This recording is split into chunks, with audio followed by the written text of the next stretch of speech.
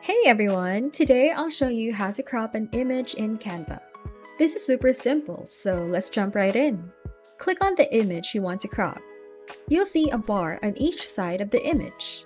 Click and drag these bars to crop the image. This is the easiest way to crop, but here's another way to do it. Click on Edit Image in the toolbar at the top of the screen. Click on the Crop tab. You have a few options here.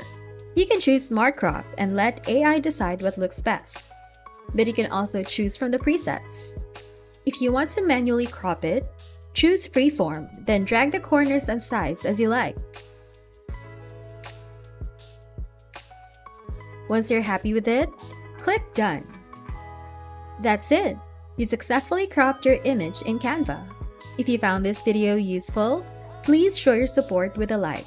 Your feedback is invaluable to us, so feel free to share your thoughts and suggestions in the comments section below. We're eager to hear from you.